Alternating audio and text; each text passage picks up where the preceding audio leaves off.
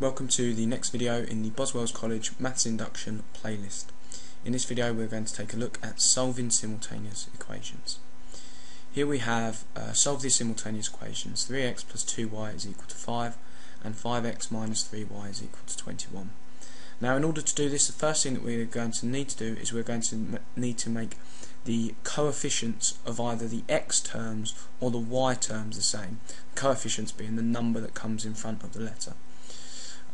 So the way in which we do this is we need to multiply each of the equations by a number that will end up making either the x is the same or the y is the same.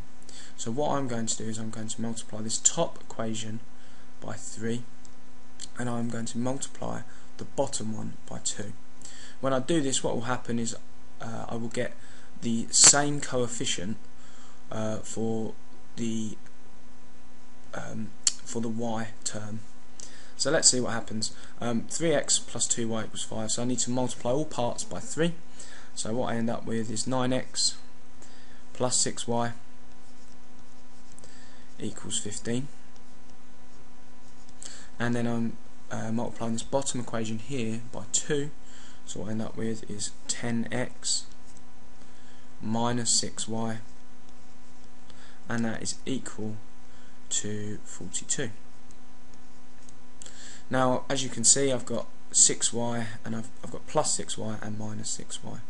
So what I can now do is I can either add or subtract the equations from each other to cancel out the y term.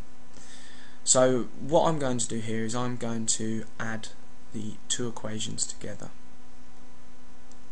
In adding them together, what will happen is that y term will disappear.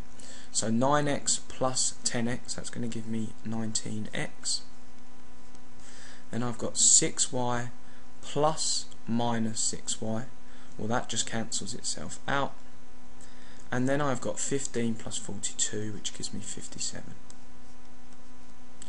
So what this means, I've got 19x equal to 57, so I need to figure out what x is going to be.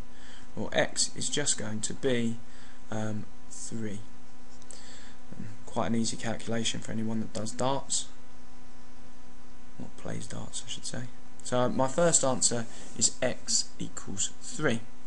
What I'm now going to do is I'm now going to sub in this value into this top equation here. So I'm going to sub in x equals 3.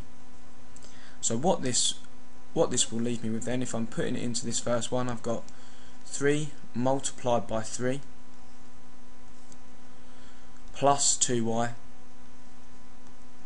is equal to 5. So 9 plus 2y is equal to 5. Now if I subtract this 9 from both sides, that will leave me with 2y is equal to negative 4, and then y will be equal to negative 2. And that is my final answer there. Now I can do one last thing to kind of help me be sure that I've got the correct answer, and it's just a little check. And it's a nice way to just ensure that you've not made any mistakes. So the check is to substitute both of these terms into the equation that we haven't used in our first substitution. So we haven't used 5x minus 3y equals 21 with both of these values. Let's just check that if we substitute x and y into this equation, we get an answer of 21. So substituting x in, that's going to be 5 multiplied by 3.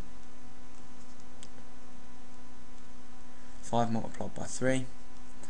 And then I'm subtracting 3 multiplied by negative 2. So 5 times 3 gives me 15. And then I'm subtracting from 15 negative 6,